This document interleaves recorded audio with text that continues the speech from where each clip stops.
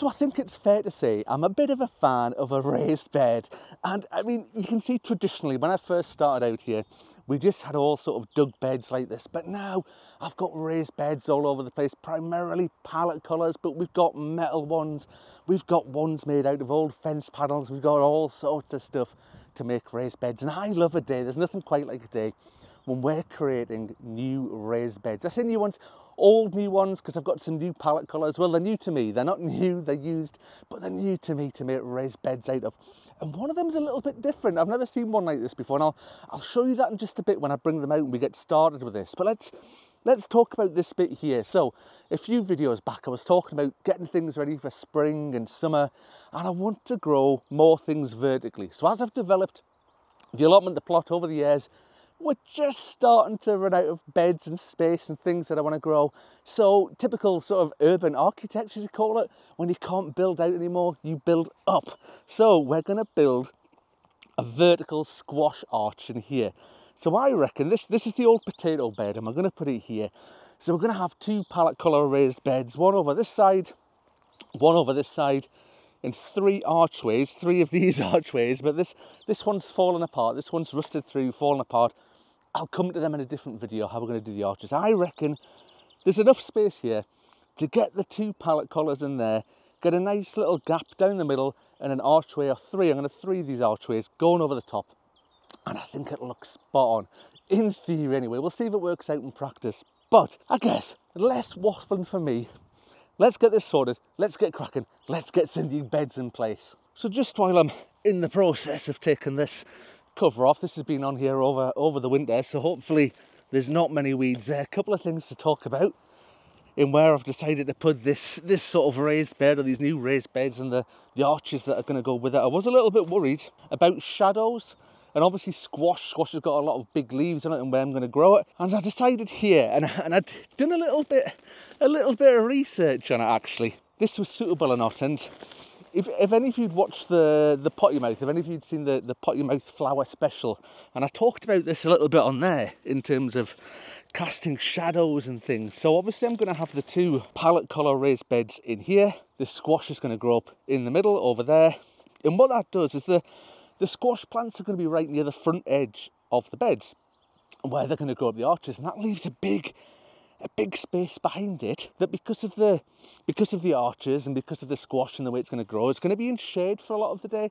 I mean, I know we're pretty open here, the sun gets around, but you know, if you think the arches are here, palette colour beds here, sun's up there, a lot of the time that's just going to have shade all over it. But not to worry, we're going to put our shade loving crops in the back of the bed. So things like lettuce and spinach, that sort of thing, I've decided I'm going to put them in the back of the beds, and hopefully just naturally that sort of, you know, ad hoc kind of companion planting that's going to solve that problem for us. So we're not going to have wasted space in behind those two beds, and we're going to have the arches that we want to go vertically for the squash. So I'm hoping that's actually going to be quite a good solution. Now you can see there we've stripped off the plastic. I say that's been on all the way over the winter. There's a couple of little weeds and stuff growing through. There's nothing major, but I'm going to replace that with cardboard.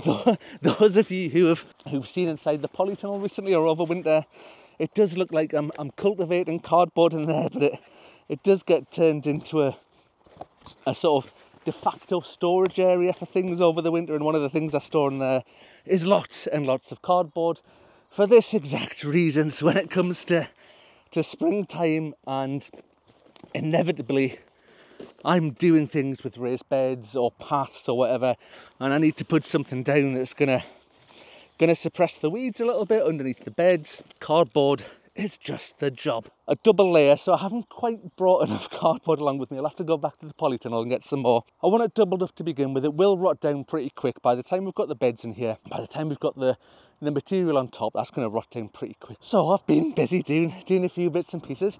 Two things to mention.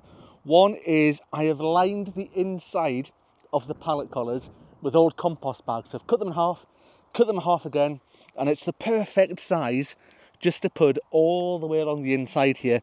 And that's just going to protect the wood for any dampness, any wetness that comes in from the compost and that. It's going to go in here, pallet collar, raised beds with.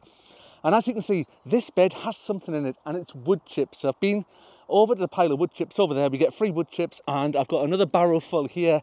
These are already, so over in the wood chip pile, there's always 2 different types. There's some that's been there for ages that started to rot down already, like these, which is perfect for this job. And then there's the brand new light coloured stuff that you can probably see on the path that's perfect for doing the paths. Now it's a bit heavy because it's a bit wet, but I'm just going to put the whole wheelbarrow full in there, and that pallet collar just moved a little bit when I did that. So let me just straighten that up. And I've been walking all the way down here and looking from here just to check that they're kind of in line. Now around here, I don't make sure everything's perfect. I think the day I start making sure everything is perfectly level and perfectly straight around here, it's the day I've retired, and I've got plenty of time on my hands to be doing that sort of thing. But just for now, with a school-aged family and a full-time job, good enough is good enough for me. And I'm putting this in, and this bottom layer in here is going to be wood chips. Now, one thing I need to remember is that this will eventually rot down. The level inside the beds will shrink down over the winter as the wood chip rots and it goes down. But we've got other stuff to put in and fill it up. And I've got 2 different things here, and I've not spent loads of money to fill these up. So the 2 bags topsoil there, they were reduced down to £1 each at B&M. And they were down to £1 each because there's a little tear in the bags. And it's probably lost about a teaspoonful of topsoil out of it. So that's magic for £1. I've got some compost there. That was 2 bags for 10 quid, so 5 each.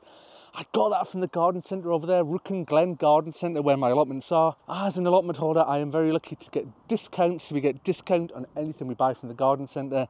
So in terms of filling the beds, we're doing them pretty cheaply. Now, I did have some scissors wherever I put them. When I mentioned compost bags, and although this one's got a tear in the corner, I'm always careful as to how I open the bags, because, like I say, I use them for all sorts of stuff, whether it's carrying other stuff around, whether it's lining these raised beds, whatever it is. I'm usually pretty careful with it, because once we've tipped the stuff out, and just make sure that's totally empty there. The contents is topsoil. It's a little bit wet. This has been sitting at the bottom of my garden for a while, so it's been out in the rain, it's been out in the wet. You know yourself, when you go to the garden centre and the compost's outside, like out the back, and it's been raining, you pick it back up and it weighs a ton compared to the stuff that's inside that weighs next to nothing. But you can see that's just been cut there, and that's going to be smashing for using for something else, whatever it is, and we'll just pop it under the wheelbarrow wheel there so it doesn't blow away, because it is getting a little bit windy. So that's just 1 bag of topsoil. I'm going to put 1 bag of topsoil in here, 1 bag of topsoil in here. So we'll get this one. Let's just move this over here again. It weighs an absolute ton because it's wet. It's been outside, but we'll carefully open this again, and we'll just dump it in. I mean, I could have bought a builder's bag. I could have bought a big builder's bag full of stuff, but to be honest, this has just been a little bit of a last minute sort of job for me, although I've had it planned that I'm going to put this in here and do this in this space. I didn't have it planned to come and do this today, but I'm doing it today. So, I'm just going to finish filling these up. I'll put 1.5-ish bags of compost in, see how it looks. And here we go, 2 pretty nice, brand new to me, raised beds right here in the middle of the allotment. And they're looking smashing. And I know when this video goes out, I don't know what's going to be, 8, 10, 12 minutes, something like that. It's maybe been about an hour's work for me in real time doing this. The pallet collars, they've all been stained with sort of decking, fence protection stuff. Cardboard down, pallet collars down, we put the layer of wood chips in, topsoil that we got for £1 a bag, just because I had a little bit of a split in from B&M. Then we've got the compost that we've topped it up there. Remember, that was 2 bags for 10 quid from Rook and Glen Garden Centre in Linlithgow, just over there. And it's maybe cost me, I reckon, £15 overall to fill these 2 beds with all that sort of stuff. Like I say, I'm lucky because we get the wood chips for free and stuff like that. I accept that. But the other material, about £15, because I've only used 2.5 bags of that compost. Now, when it rains and stuff like that, This will sink a little bit. It's not far off the top at the moment. Like you say, there's maybe, what, 2 inches off the top of the pallet collar there, which is about where I wanted to be, I think, at the moment. Come autumn time or next spring time, I will have to mulch them, I'll have to raise the level, but that's no different to any other bed that you see around here. They all get the same treatment, and that's what'll happen. But I'm chuffed a bit to them, and just imagine the projects coming in the future. You know, we'll have the arches here. Imagine me here in the middle. We've got beautiful arches, squashes at the height of summer. It'll look marvellous, but I am going to put covers on these beds for now, because like I say, it's going to be squash that's going in here, so it'll be a little bit of time. We're just the middle of February now, so it's going to be a couple of months before there's anything out in these beds. So we'll get them covered up. Any weed seeds, anything like that around and about that blows over, because it's brand new, it's clean, it's sanitized compost. Let's try and keep the weeds out of it for as long as we can. Anyway, that's me done for today. Thanks for watching, and I'll see you on the next one. Bye for now, folks.